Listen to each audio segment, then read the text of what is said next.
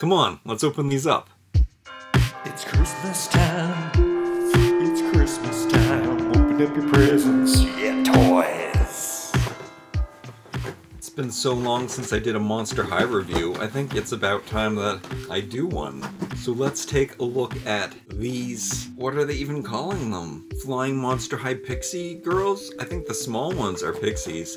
I do not like the smaller ones. The paint jobs are not good on those. These, however, I didn't think I liked them, but I like them. I really like the party ghouls a lot. The price point on those are a bit more. They're $20 each here in Canada, so I'm just waiting for them to go on sale. I do have Teresa, but I have passed on buying these a few times.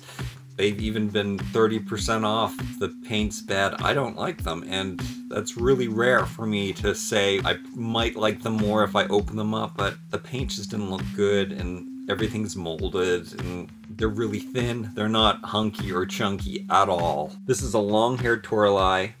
I'm gonna just crack open these. It's Twyla, and this is Cleo de Nile. The backs are all the same. I do like this artwork.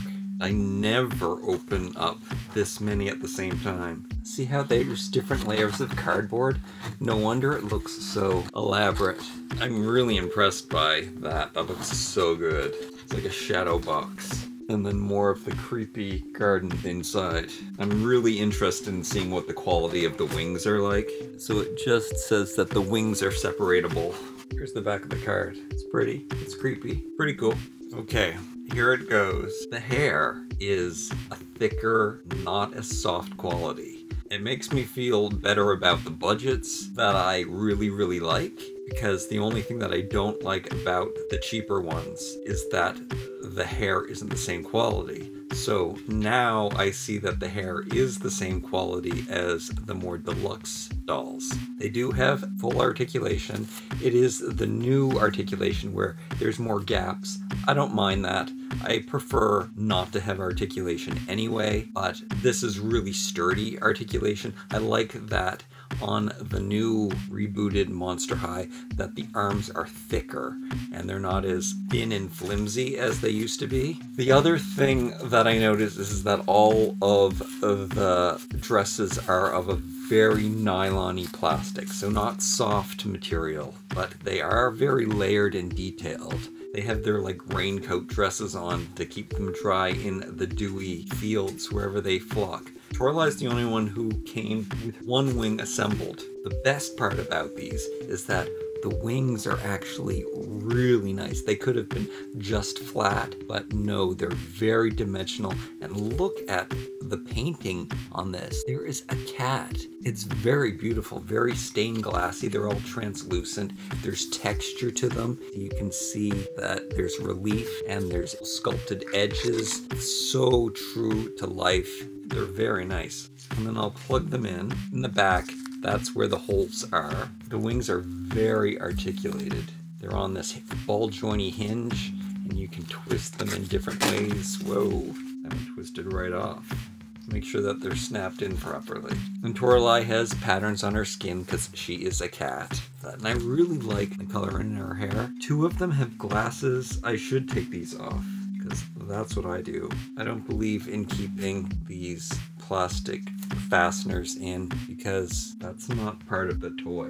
And these glasses are meant to be worn. I kind of like the hair, and I say this with the budget ones because it reminds me so much of my hair. It feels like real hair that way. This streak is kind of awesome. It's just this crimped. I love the colors. I usually don't like Toralei. One of my least favorite. I don't know why. It might be her colors, but she's a standout here for sure. Love these fluorescent shoes. I like that they're not painted. I love that the dress has so many details. 1, 2, 3 layers of different things. There's another mesh at the top here. And I like the unique skin that they do with Monster High. Looks like that wing falls off all the time. I think one wing can push out the other wing. They're in there pretty secure. On the back, there is no pattern on the dress, but it's a nice black satin. This material is much softer than the printed one. Here are the glasses. They're pretty spectacular. I'll put them on myself first. Always like to try on the glasses to see how they work.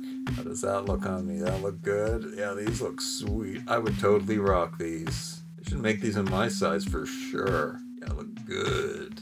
Oh, I guess she doesn't have any ears to hold them on, but when you put them in her hair, they look pretty great. Look at her great makeup, her nose, and I like the marks on her face.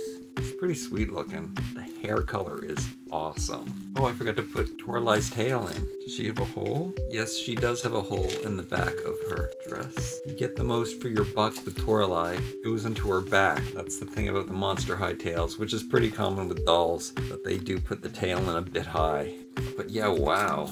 Cat butterfly. She's got a lot going on. Really cool. Okay, and then we have Cleo. She's got the same kind of thing going with her dress. You got a piece of tulle asymmetrically over the nylon-y dress, and then it goes all the way to the back, and there's a belt, and then there's this one shoulder thing that's happening there. She's got bangs, and they're swept over to one side.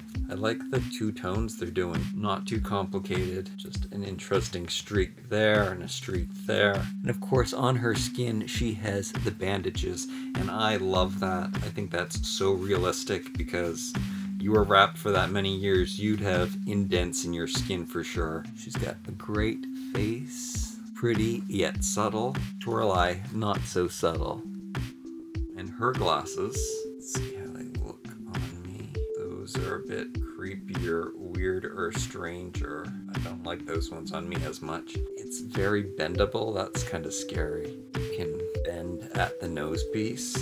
Maybe it's not going to break off. And the sunglasses work well as a headband. They can look like interesting antenna that way. They'll probably look better on her.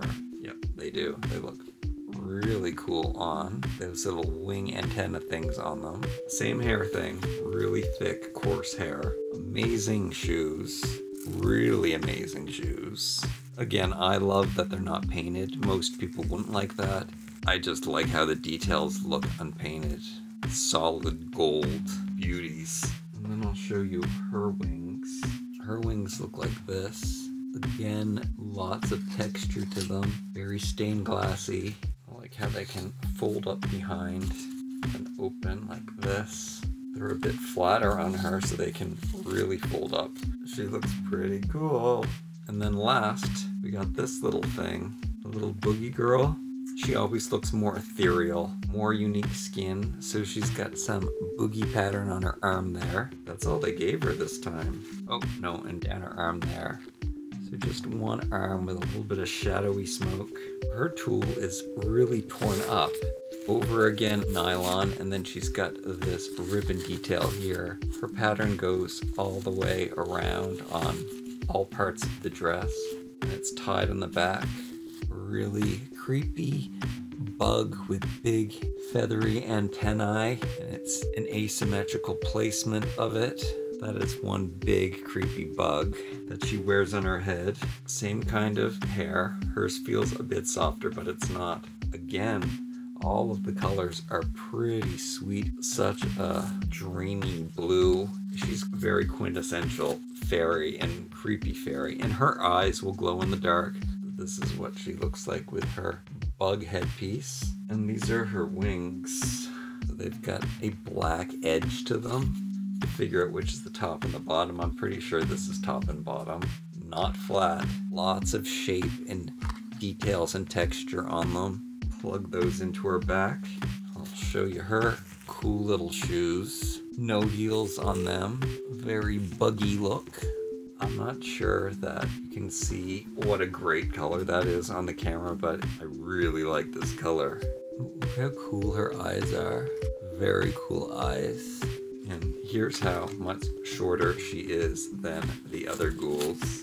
Just a wee little thing. Yeah, these are really cool. I like them. The hair is the hardest thing to deal with. The hair is always hard for me to deal with. I prefer just to clip the hair up out of the way anyway.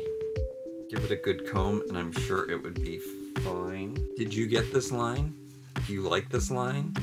I wonder if I have these wings on upside down. I do.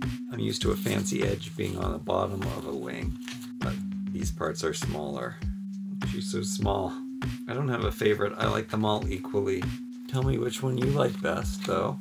And let me know if you have this line, or if you want to get this line.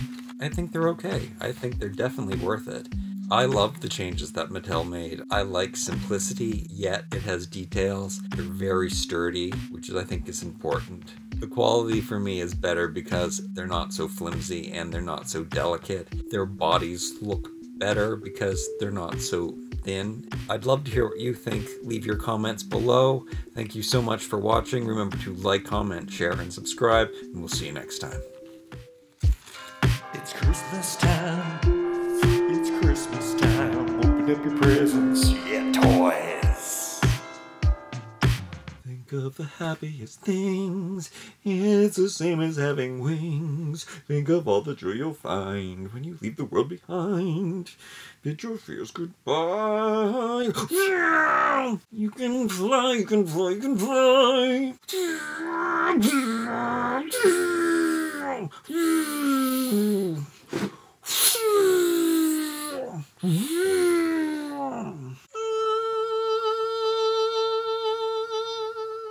Okay, maybe she is my favorite. She's so cute and angelic.